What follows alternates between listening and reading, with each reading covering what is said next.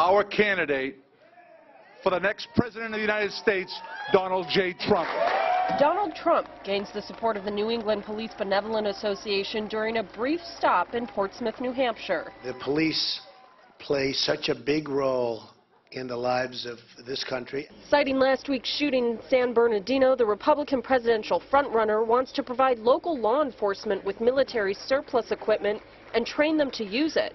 We've got to let our police have the finest equipment and the finest training, and if we don't, we're making a tremendous mistake as a country. I think if our law enforcement was allowed to carry better weaponry and show of force, it makes a better statement to people who are thinking about doing things like what happened out in California. The fallout from Trump's latest controversial comments had many protesting outside his rally.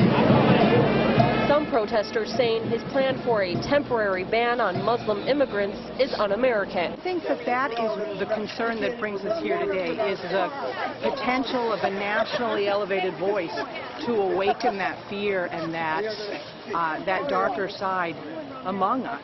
Trump stopped short of talking about his proposed ban, instead focusing his efforts on local law enforcement.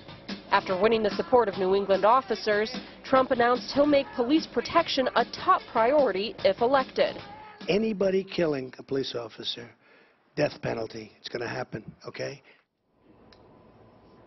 Now, even though Trump supporters may have been outnumbered here tonight, he says he's confident they'll make it to the polls in time for the primary. Live in Portsmouth, New Hampshire, Courtney Sturgeon, WMTW News 8.